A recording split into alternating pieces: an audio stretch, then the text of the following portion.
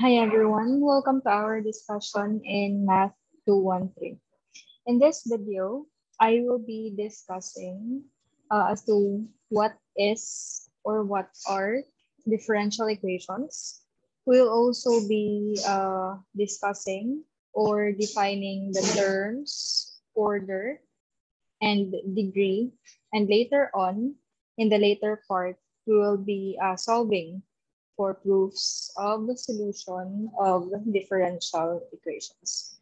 So let's get started.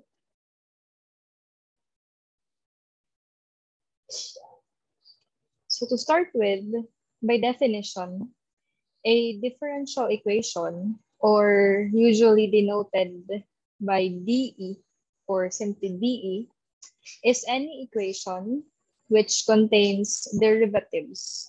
So your concepts or the knowledge that you have learned about differential and integral calculus will be very helpful in this subject or in this topic. So again, it is any equation which contains derivatives, either ordinary derivatives or partial derivatives. So meaning to say there are two types of differential equations. So we have the first one. We have what we call as the ODE, or simply ordinary differential equation. So these types of equation has derivatives, not partial, but pure derivatives. Whereas on the other hand, the PDE, or which stands for partial differential equation, these are equations that contains partial derivatives. Now, DE, or differential equations, is a very broad topic. And for you to understand this one better, let's have some examples. So here, number one, we have A y double prime plus b y prime plus cy is equal to g of t.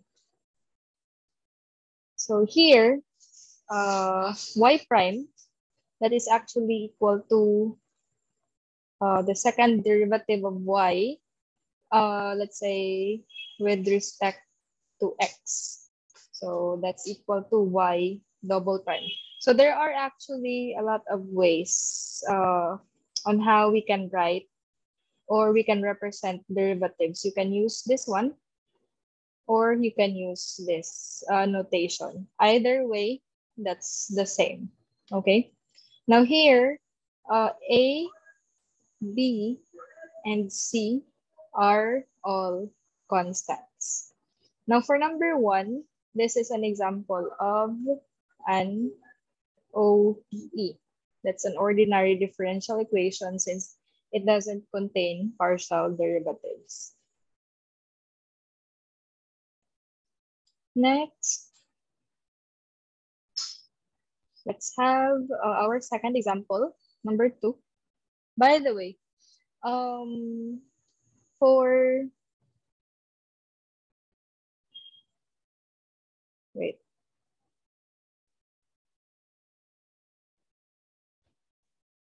Okay, here. For number two, we have sine y, the second derivative of y with respect to x is equal to the quantity of 1 minus y dy over dx plus y squared e raised to negative 5y. So number two, this is also an ODE. Again, because it does not contain any partial derivatives. Number three, we have y raised to the quantity of 4. So this one, 4, for the quantity of 4, take note, y raised to the quantity of 4 is not equal to y raised to 4. This notation right here means to say that y is, or we are looking for the fourth derivative, that denotes the fourth derivative of y. It's not merely an exponent, okay? So that's y raised to the quantity of 4 plus 10y triple prime, that's the third derivative, minus 4y prime plus 2y is equal to cosine of t. So here, number 3, that is also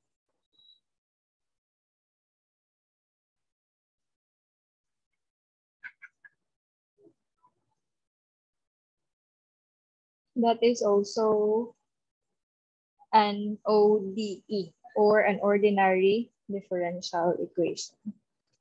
Number 4, this symbol right here, that is a symbol that we use for partial derivatives. There are a lot of ways on how we can read that symbol. Others call it the partial derivative. Others call it the curly D, rounded D, curved D, del, or Jacobi's delta.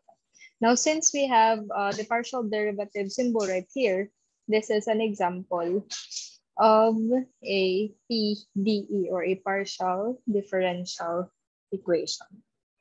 So I hope that's clear. So if we see the partial derivative symbol, that is a PDE.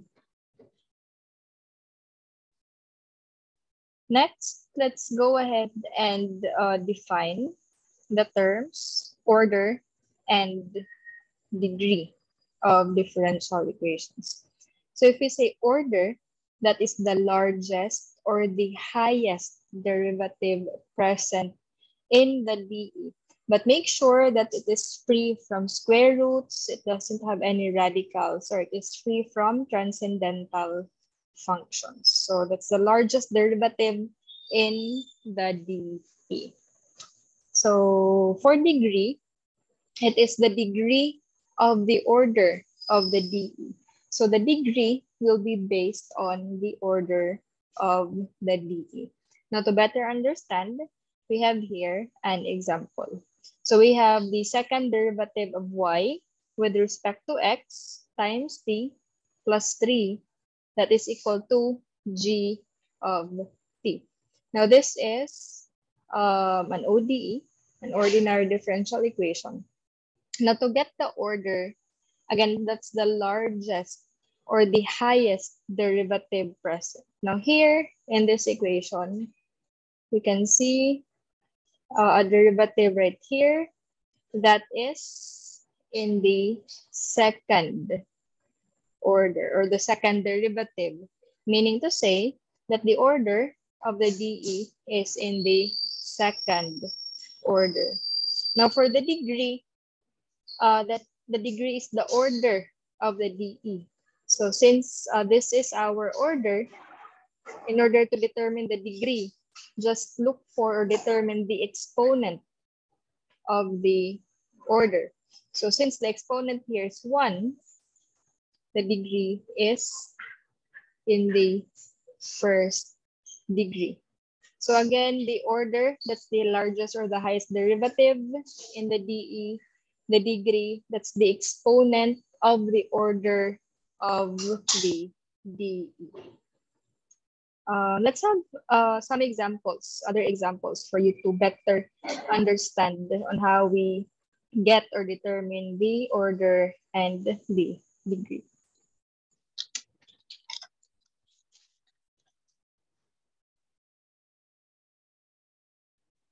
So let's practice. First is determine whether the DE is a or an ODE or PDE. Then after that, determine as well the order and the degree. So number 1, obviously, that is an ODE. That's an ordinary differential equation. Now for the order, again, the order is the highest derivative.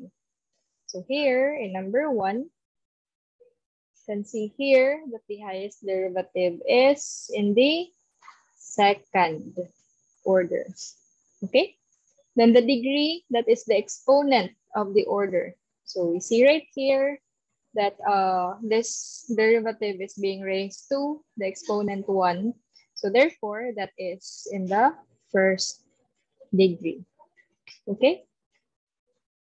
Next, second example, we have the quantity of x squared plus y squared dx plus 2xy dy. Now, if you take a look at this equation, we do not see any derivative. So for us to determine the order and the degree, we need to transform this equation.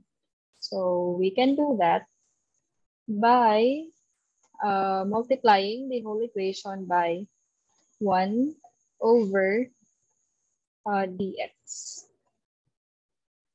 So that we will be able to get the derivative.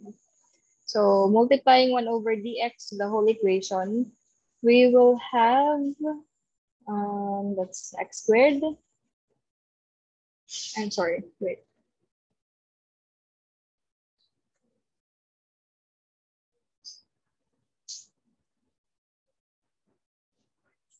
That is a quantity of x squared plus y squared. Cancel dx plus 2xy dy over dx. That is equal to 0. So now, I'm sorry, wait.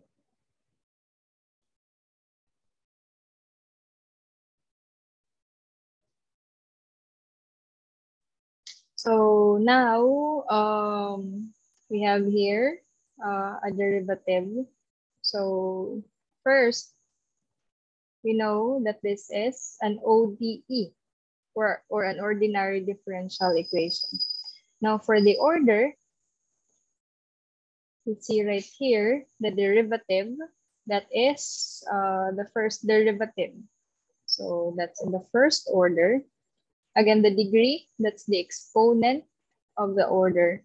So that is in the first degree. Okay?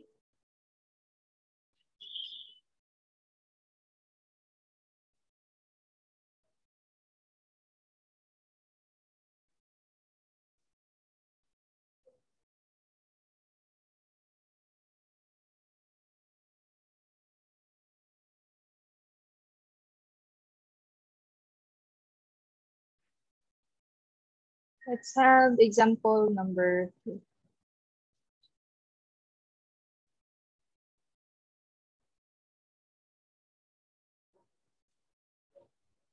So example number 3, that's very easy. That's very obvious. So first, this is an ODE, the order, the highest derivative, that is in the third order, because we are looking for y triple prime, which is the third derivative.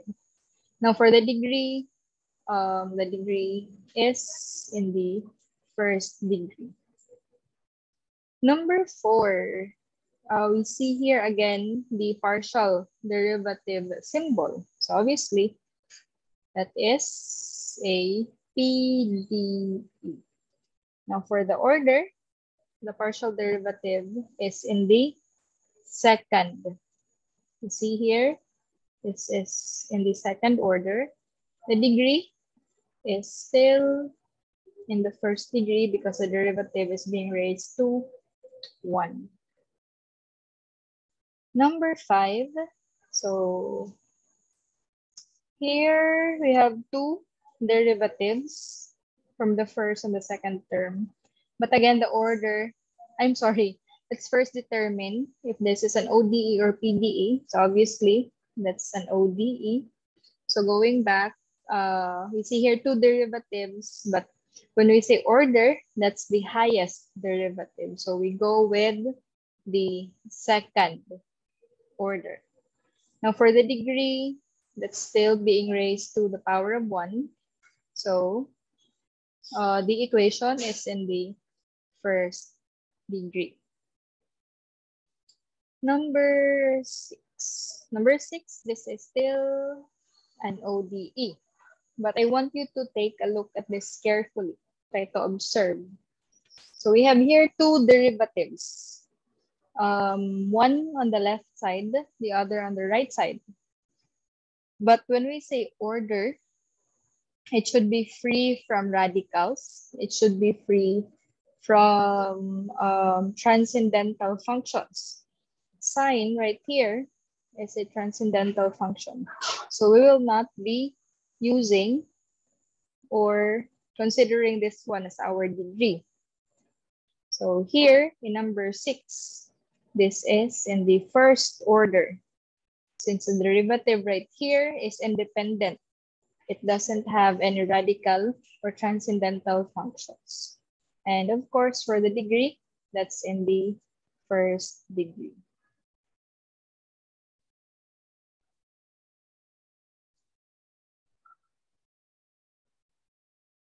Item number 7. So for item number 7, the left side of the equation is inside a radical symbol. Now take note. So if you see or encounter an example like this, the first thing that you have to do is to simplify. How do you simplify? Square both sides of the equation in order for us to eliminate the radical or the square root symbol. Now, if you square both sides, squaring both sides of the equation, we'll get rid of the radical symbol. We will be left with dy over dx squared plus 3y. That's equal to the second derivative of y with respect to x squared. So 7, item number 7, that's still an ODE. Now for the order, we have two derivatives from the left and from the right side. So if you take a look at the two derivatives, the one from the right is higher. So for the order, that's on the second order. And for the degree, since the order is being raised to the exponent of 2, the degree is also 2. Okay? Next, let's have item number 8. So for number 8, we have this differential equation. Still, that's an ODE since it does not contain any partial derivatives. Now for the order, try to compare the two derivatives. So this one and this one. So between the two, this one is higher. That's in the second derivative. Therefore, the order is 2.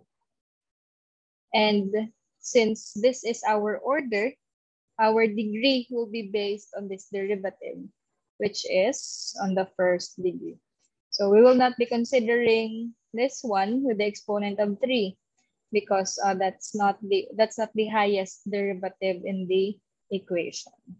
So the degree will always be based on the order of the differential equation.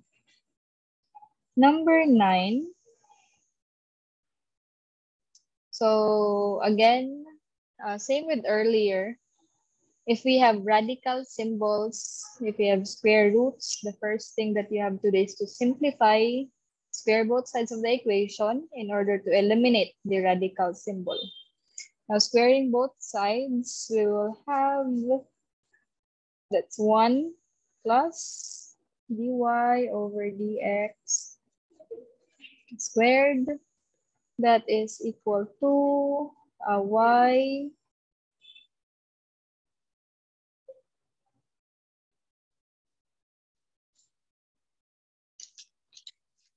that's y squared, I'm sorry, that's y squared, then third derivative of y with respect to x squared.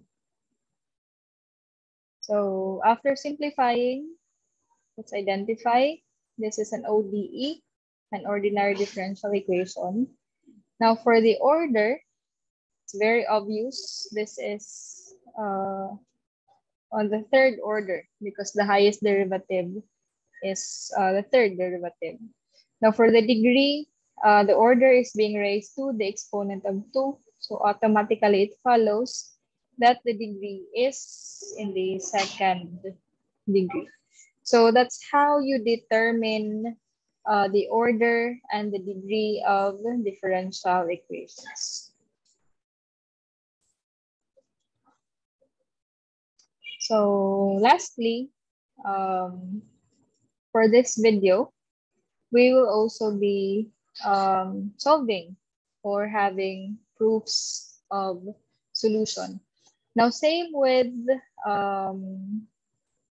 finding or proving algebraic equations and functions.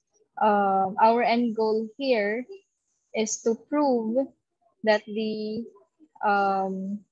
a certain value is a solution or a zero of the differential equation. We need to prove later on that the left side and the right side of the equation will be equal or will be both zero.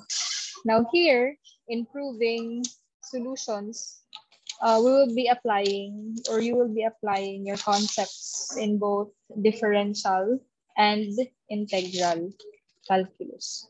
So for number 1, show that y of x equals x to the exponent of -3/2 is a solution to 4x squared y double prime plus 12xy prime plus 3y is equal to 0 for x greater than 0.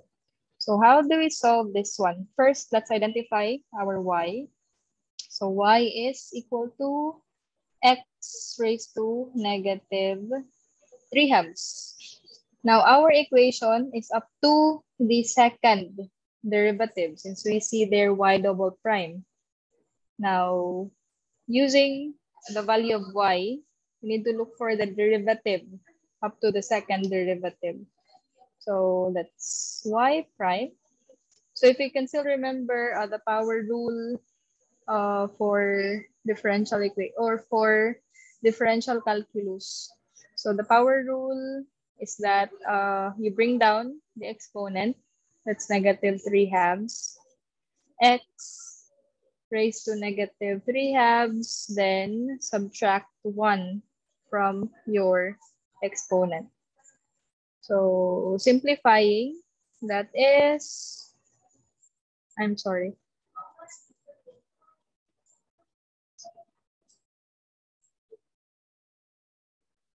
that is -3/2 x. We know that 1 is equal to 2/2. So -3/2 minus 2/2, that is -5/2. Okay? So again, let me repeat that. So since since 1 is equal to 2/2, then subtracting, that's -3/2 minus 2/2, -3 minus 5, -3 minus 2, that's -5, then copy the denominator 2. So this is y prime, or the first derivative. Now for y double prime, or the second derivative, let's use the first derivative. So this one. So bring down the exponent. So we have -3/2 times -5/2 x raised to -5/2 minus 1. Now simplifying, that is 15 over 4. Since both are negative, we will have our positive answer. 5 times 2, that's 15. 2 times 2, that's 4. X, again, -1 or 1 is 2/2. So -5/2 minus 2/2, that will give us -7/2. So this is the second derivative.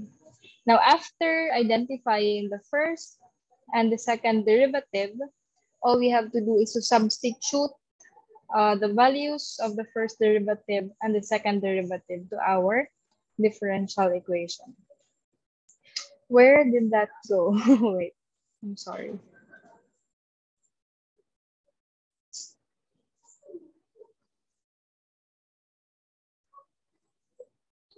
So this is our equation for x squared times y double prime. Y double prime is 15 over 4 x raised to negative 7 halves plus 12 x.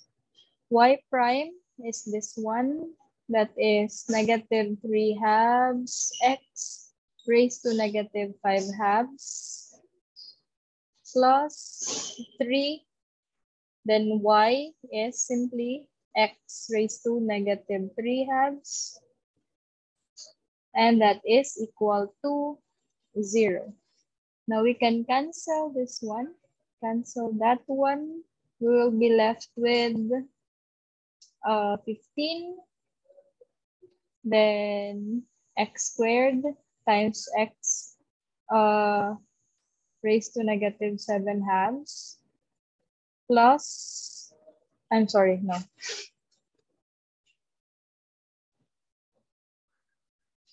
That's minus, since positive and negative, that's minus. We can cancel, we can simplify that one. That is 6 times negative 3, that's negative 18. Then x times x to the power of, wait.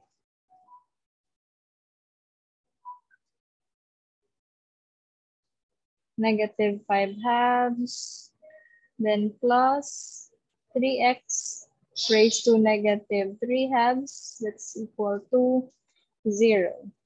Now further simplifying, 2, that is 4 halves, so 15x. Again, 2 is 4 halves. 4 halves minus 7 halves, that is negative 3 halves. Minus 18. We have here above x, there's an exponent 1. So 1 is 2 halves. So 2 halves minus 5 halves, that is also equal to negative 3 halves. Plus 3x raised to negative 3 halves, it's equal to 0. Now, our variables and the exponents are all the same. So simplifying the numerical coefficients, that's 15 minus 18, that's negative 3 plus 3. Therefore, 0 is equal to 0. And we have proven that y of x, which is x raised to negative 3 halves, is a solution to the differential equation. So as a conclusion, therefore, y of x, which is equal to x raised to negative 3 halves, is a solution. Okay? So if you have any questions, clarifications, feel free to ask so that I will be able to answer your questions and your queries. Let's have example number 2. So example number 2, that is y triple prime, third derivative, minus 3y prime plus 2y is equal to 0. And let's prove that y is equal to e raised to negative 2x is a solution of this equation. So we know that y is equal to e raised to negative 2x. So since our equation is up to the third derivative, we will be solving or looking for the third derivative of y. So y prime, for exponential functions, all you have to do is to bring down the numerical coefficient of the exponent. So that's negative 2. Then copy everything else. That's e raised to negative 2x. That's the first derivative. Now for the second derivative, that's y double prime. Still the same thing. Bring down the exponent. So since we have already 2 here, multiply. That's 4. Then e raised to negative 2x. Now lastly, we have y triple prime. The third derivative, still bring down the exponent. That's negative 8. E raised to negative 2x. Now since we are able to determine the derivatives, next thing that we have to do is to substitute to our original equation. So y triple prime, that is negative 8e raised to negative 2x minus 3, then y prime, that's negative 2e raised to negative 2x, then plus 2, then y is simply e raised to negative 2x, that is equal to 0. So again, what we did is simply substituting the values of the derivatives to our equation. Now simplifying, so that's negative 8e raised to negative 2x. This one, I'm sorry, it's negative 8e raised to negative 2x. Then here, that's positive 6e raised to negative 2x plus 2e raised to negative 2x, that's equal to 0. So our variables here, or e and the exponents, are the same. So all we have to do is to combine the numerical coefficients. So that's negative 8 plus 6. That will give us negative 2 plus 2. Obviously, that's 0. So once again, we have proven that y is a solution to our differential equation. So therefore, y is, equals e raised to negative 2x is a solution to our differential equation. Next, let's proceed to the third item. So the equations for numbers 2 and 3 are actually the same, but we have different different y's. So just like algebraic expressions or functions, there are functions that has 2 or more roots. Same with the differential equation.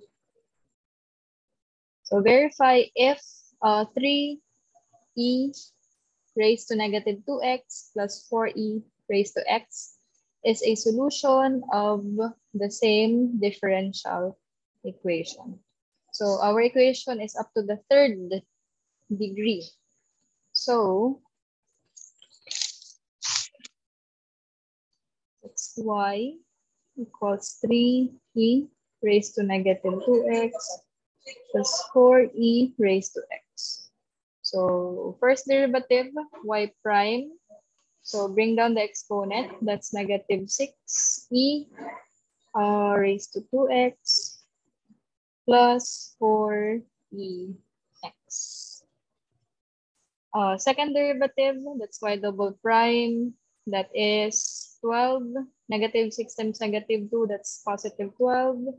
E raised to negative 2x plus 4e raised to x. Third derivative, y triple prime. So that's 12 times negative 2, that's negative 24. E raised to negative 2x plus 4ex. So now that we have determined the derivatives to the third derivative, so simply substitute. So that's y triple prime. That's negative 24 e raised to negative 2x plus 4ex minus, wait, I'm sorry, let me erase that one.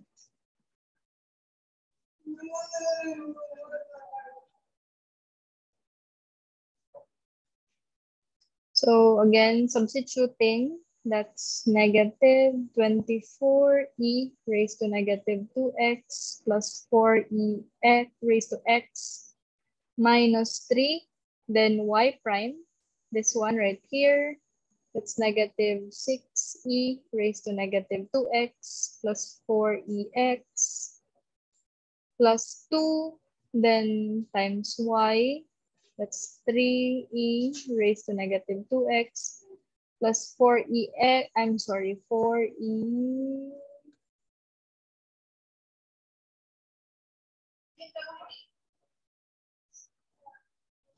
raised to x that is equal to 0.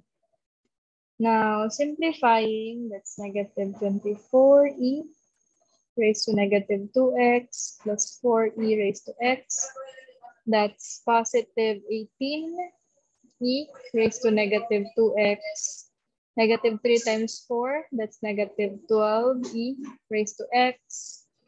Plus, simplifying this part, that's 6e raised to negative 2x.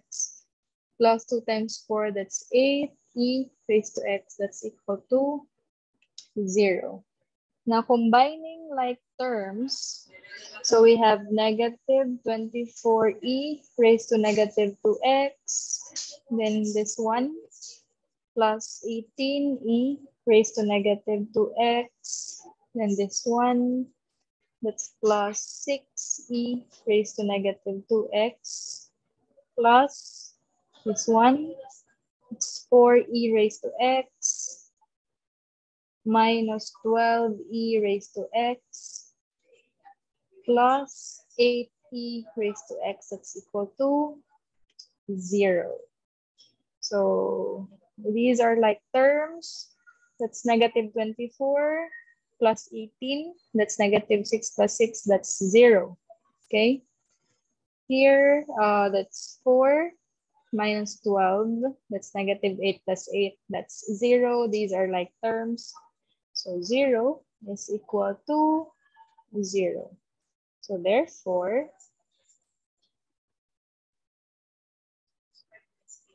3e raised to negative 2x plus 4e raised to x is a solution of our differential equation. So lastly, we have example number 4. So verify that the solution of the dE, the second derivative of x with respect to t plus k squared x is equal to 0 is x is equal to sine k.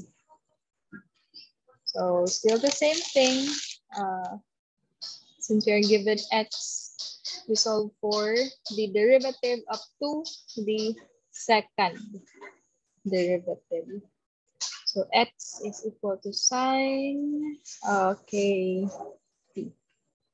Now for x prime, or the first derivative, so bring out the constant, that's k.